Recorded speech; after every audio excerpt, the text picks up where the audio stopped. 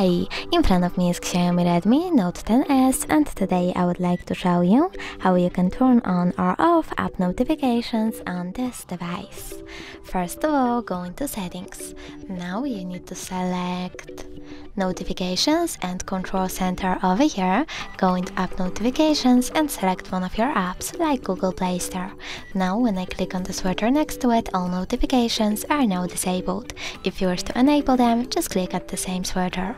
You can also just tap on one of your apps and manage notifications by clicking on the sweater next to show notifications.